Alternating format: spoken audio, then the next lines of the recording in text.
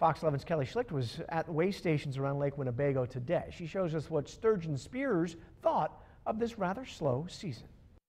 As the shanties went out 2 weekends ago, sturgeon spearers were optimistic.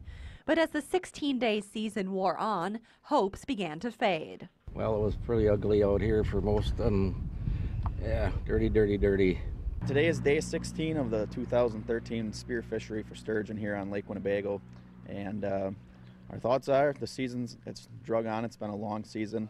DNR sturgeon biologist Ryan Koenig says despite seeing record fish sizes, the number of sturgeon harvested this year is nearly an exact match of last year's totals. In 2012, 566 fish were harvested from the Winnebago system. This year, spearers topped that by just one. Koenig says it's the second year in a row for low totals. We've seen some really nice fish harvested, but overall, with the poor water clarity, the harvest has been down. Though 2013 was a slow season out on the ice, many spearers still got out in their shanties on the last day of the season, enjoying each other's company and the tradition of sturgeon spearing. It's a remarkable creature, and just the fact that we can have our spearers can go out and harvest as many fish as they do even in down years. This doesn't happen like this anywhere else in the world. And despite not catching anything, many fishermen still say the annual tradition was worth it. It was awesome. Every day.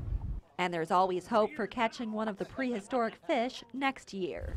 But they're out there. On Lake Winnebago, Kelly Schlicht, Fox 11 News. DNR says thanks to the rules and caps of the last 20 to 30 years, they expect that the taking of large fish will continue year after year.